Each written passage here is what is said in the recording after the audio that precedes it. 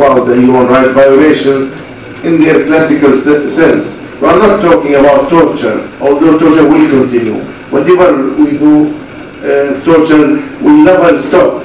Torture has been going on until recent days.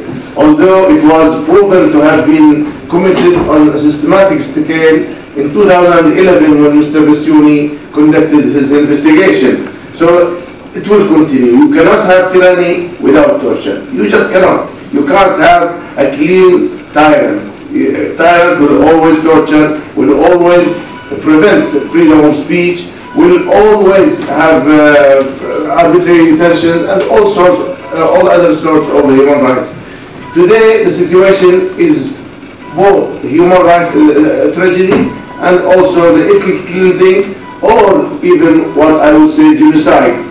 I have talked some time ago about genocide, but of course the word is too big. But if you go to the United Nations law, or genocide law, Article 2, it tells you that when you marginalize a section of society to a degree that will lead to their gradual diminishing or extinction, then that amounts to genocide. It's not only by the physical killing and extermination of people, but also by marginalizing them so much and adopting policies that, but at the same time we should not also just get carried away with political solutions that ensure at the end that it is meaningless. Even if they give you the best constitution, the best elections, you have lost the game, because you are no longer the natives of the people,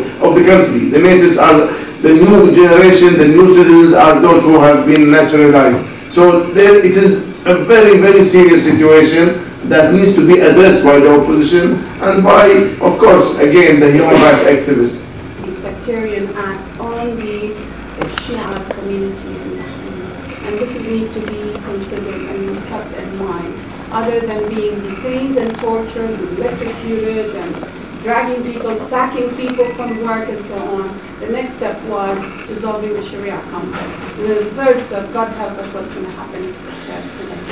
I want to hear comment on that, on dissolving the Majlis Ulama.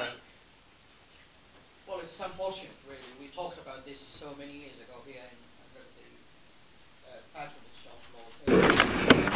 It's well known, and it's part and parcel of the report which is published by the Gulf Center for Democratic Development. There is a section about all these plans. It seems to me it is unbelievable. Every time I go and read these reports, I find myself as if I am living a nightmare, because it is well publicized, it's available, it is there, it's exposed, but nobody would like to take notice. Yes, as I said, as a human rights campaigner myself, and as a survivor of torture myself, I know the importance and the critical meaning of raising the issue of human rights. But we are dealing here with unconventional case. It is not really part and parcel. I've been struggling in a high-level advocacy. I met so many people from the security agency in UK up to America and the European Union. There is no definition in the international law which would allow anybody, because the issue of nationalization is the issue of sovereignty. And that's the tricky element of it. That's why I would like to take the issue of naturalization in Bahrain as a new phase in the international human rights mechanism protection.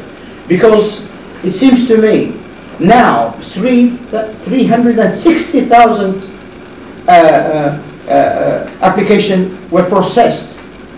That means, anyway, I have a detailed figures here. I don't want to bother you with it. A detailed makeup for the first time in the history of Bahrain that the number of foreigners surpassed the indigenous population, Shia or Sunni. That's a deliberate action by dissolving the majority of the community in an overwhelming presence of a selective Sunni migrant workers or expatriates. That is part of it, because there is some kind of a psychological warfare here, because the conflict is around the issues of identity and who controls the resources, full stop. It is no more than that. It is historically around the identity of the country. Who is in charge of it? Now, dissolving the Majlis al-Ulama'i, trying really to bring in a family law to regulate how the Shia community is dealing with their communion of religious festivities. All these issues for me, to be honest, without hesitation, I say this. This is going to be irrelevant to the current conflict in Bahrain. That's why I find it very, sometimes, I'm a keen observer. I love that country. I visited first time in 1974.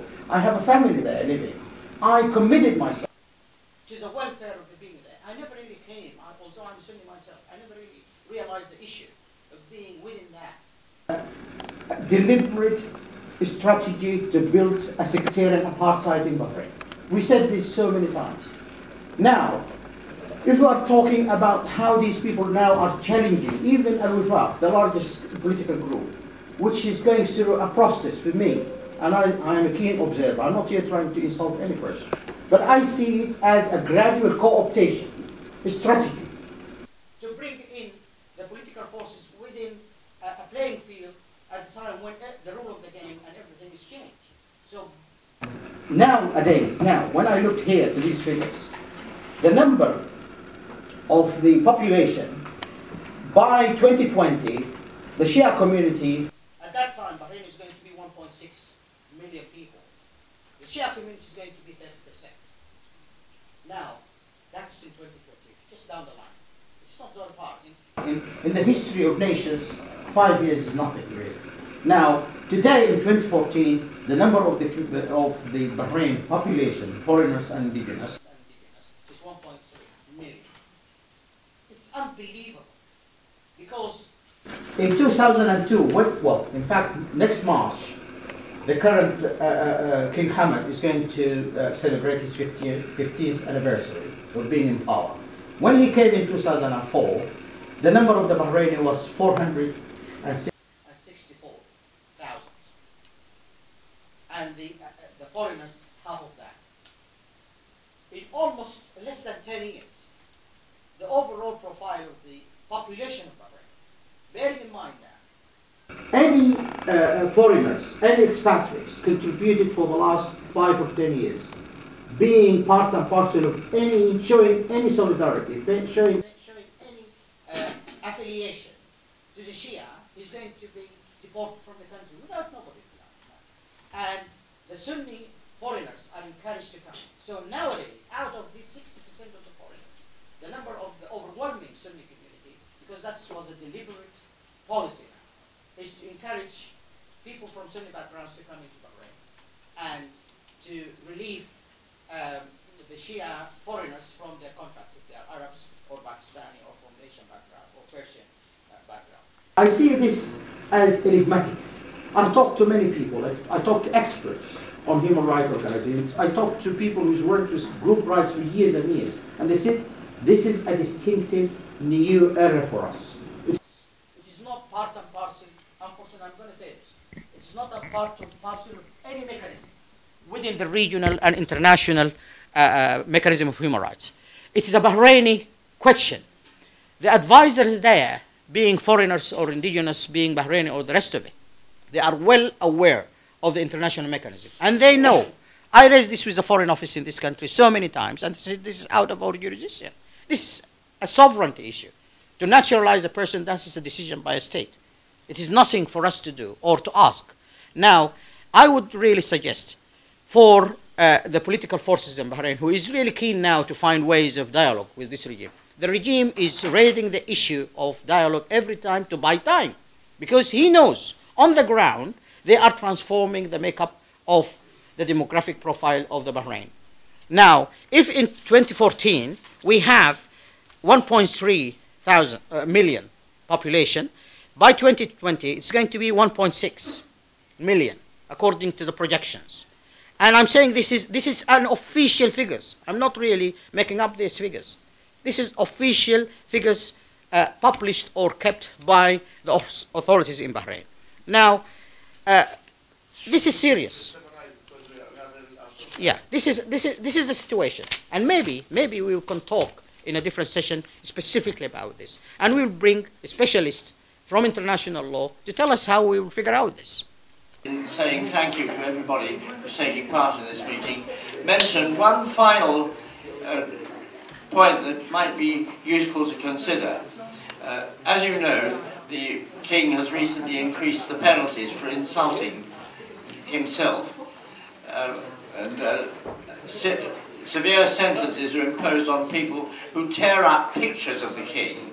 So why don't we organise a demonstration in front of the Bahraini embassy in which a number of people would come with pictures of the King and they could march past tearing up the pictures as they go. That might be a good pictorial thing for us to do. Thank you very much for attending, and we are most grateful to everybody who's been here and taken part in this discussion, and particularly to our visiting speakers. Thank you to all of them. May we give them a round of applause.